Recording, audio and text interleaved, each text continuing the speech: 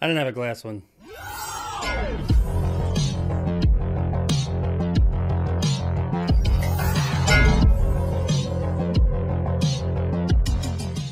Glass Onion, a Knives Out mystery, is brought to us by director Rian Johnson and stars Daniel Craig, Kate Hudson, and Edward Norton. Famed Southern detective Benoit Blanc travels to Greece for his latest case. It's kind of a weak synopsis. So Glass Onion is the sequel to the extremely popular 2019 murder mystery Knives Out. Now, I have a complicated relationship with Knives Out. The movie was insanely popular. Everybody was talking about it when it came out, and everybody who was anybody wanted to go see it. You wanted to be in on the conversation. You wanted to be able to talk to people about this crazy, insane murder mystery. So the hype was real, and when I finally saw it, I thought it was okay. Hang on before you start throwing onions, glass or otherwise. I didn't hate the movie, but I didn't love it. I just thought it was fine. Now I realize I am in the minority when it comes to that film. Most people really loved it. And like I said, I didn't hate it. I just thought it was fine. So when the sequel got announced, I honestly really wasn't all that hyped. Sure, I knew I was gonna go see it, and I felt pretty confident that it was gonna be solid, but I really wasn't looking forward to it. And that would explain why I didn't go out of my way to see it earlier to review it, and why I'm here now reviewing it like a month or so after everybody else put their views out there about it. And also why this video will probably be overlooked by pretty much everybody out there. Anyway, when I sat down to watch this movie, about 10 minutes in, something happened I wasn't expecting. I was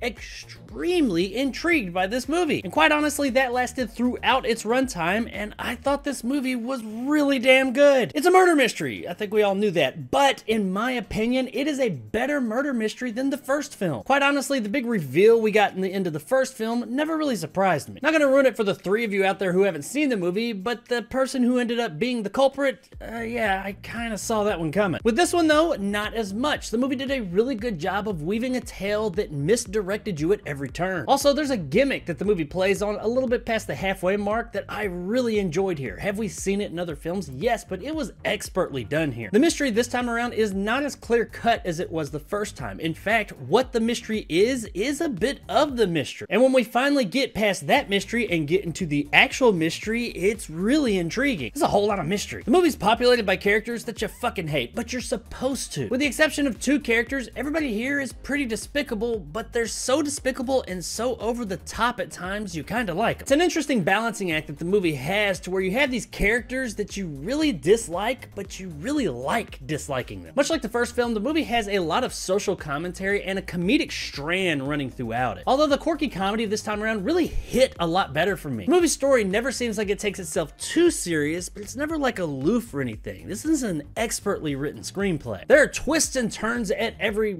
turn, and I loved every minute of it. Now, the ending revelation is good, if not just a smidge predictable, but it is still really entertaining the way that it's executed. Good execution can trump many things, including convenience and predictability, which it does here. Now, the movie has a really interesting, brisk, fun story, but it's the characters and the performances that really sell this thing. And everybody here does a great job, but I gotta give special note to Daniel Craig and Janelle Monáe. Craig is playing the same character he did in the first film, and if you liked him there, you're really gonna like him here. He lets loose a bit more in this one. There are a few parts that seem like he's letting loose a little bit more than you would think he would. It seems a bit out of character, but if you go along with the story, you'll find out why, and it makes a bit more sense. Every time he was on screen, it was a good time, and he's on screen most of the time. Now, Janelle Monáe, I can't really talk too much about her character because of spoilers, but let's just say she does a fantastic job with her role. She had a likability and command of her part that was second to none. Everybody on screen seemed like they were having a great time making this little murder mystery, and that bleeds through to us, the audience. Guys, I loved this movie. Like, I loved this movie as much as everybody was saying they loved Knives Out back in 2019. I think if you like the first one, you'll like this one too, but I can speak to personal experience in saying that if you thought the first one was just kind of overhyped, you didn't really get all that hype, you will probably really enjoy this one. Does it have that same vibe? Yeah, but this one just spoke to me more. Is the ending revelation a bit predictable? Maybe not as much as the first one, but yes, it is. You kind of pick who it's gonna be when you finally get there. But it's not like you know from the beginning. As the movie goes on, as the clues come out, that's when you kind of come to that ending. And I do think that was by design. You're supposed to be on this journey with the detective. At the end of the day, I just really enjoyed this movie. I had a great time with it, like a lot better time than I was expecting, and I can't wait to watch it again. Knowing what I know now, going back and watching it again, I think will be a wholly new experience that'll be really fun. Because that's what this movie is, just really fun.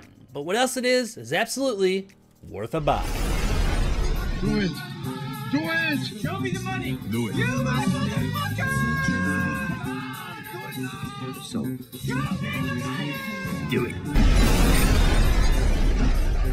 Yes! I know the movie's streaming, so you can't really go buy it. I'm sure at some point in time you'll be able to, but you know what? That's just my rating system. Live with it. Stream it, buy it, whatever. Watch this movie. It's a really good damn time. So there it is, guys. My review of Glass Onion, a Knives Out mystery. If you enjoyed and want more content like this, hit that subscribe button and help my little channel grow. If you want to help out the channel, check out my Patreon in the description below. Become a jarhead and get some of the awesome benefits to go along with that, like these guys. And possibly check out my top tier and become a bad motherfucker like my man Silverlock and Marge G. And check out my YouTube memberships too, down around in this general area. If you liked what I had to say, give me a like. If not, let me know in the comments below why. And as always, stay sexy, Portahelly. You must be really great at Clue, huh? I'm very bad at dumb things. Ticking boxes, running around, searching all the rooms. It's just a terrible, terrible game. So this movie does a really good job of tying up all of its loose ends, giving you answers to everything, but there was one thing that I'm still just kind of, I guess, perplexed on. Without spoiling anything, there is a character, a guy who is on this island our characters are on, and he doesn't really have much of a purpose except for one part of comic relief. He's there, attention is called to him a couple of times, and